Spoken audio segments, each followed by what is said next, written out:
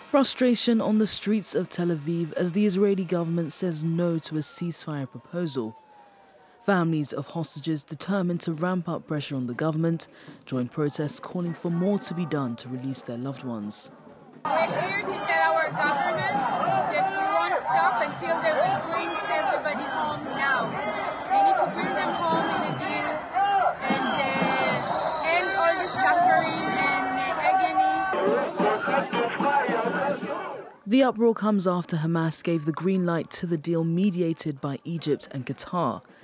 The offer would see a truce take place in multiple stages, starting with the release of some of the hostages and partial Israeli troop pullbacks within Gaza.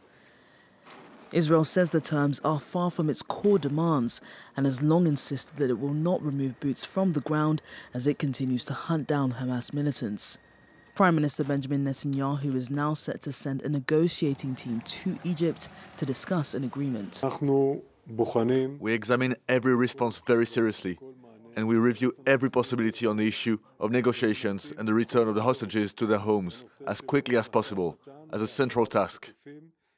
The Israeli military says it will continue its ground invasion of Rafah, thought to be Hamas's last stronghold in Gaza. Earlier, the city was the scene of celebrations over the news of a potential ceasefire deal. Now, with no pact in sight, the excitement seems premature. Israel is warning 100,000 Palestinians to evacuate eastern neighborhoods in Rafah.